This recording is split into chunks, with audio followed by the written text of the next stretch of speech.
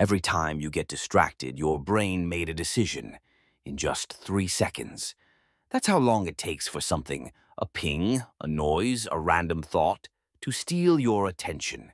It's called attentional capture, and it's hardwired into your brain for survival. But here's the problem.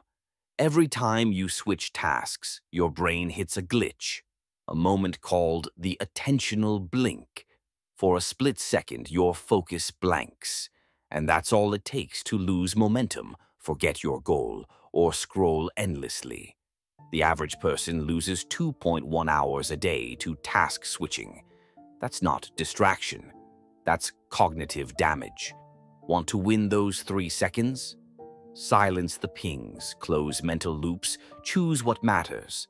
Focus isn't about grinding harder. It's about defending your brain every 3 seconds at a time.